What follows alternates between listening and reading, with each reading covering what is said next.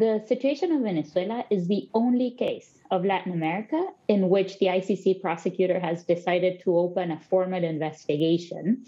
And that's because of the magnitude of the abuses. There's evidence of crimes against humanity, and because Venezuelan authorities have been incapable of providing meaningful accountability for these crimes. These are not isolated cases committed by rogue agents. There's a systematic nature to the abuses that is the reason why the ICC prosecutor has decided to move ahead.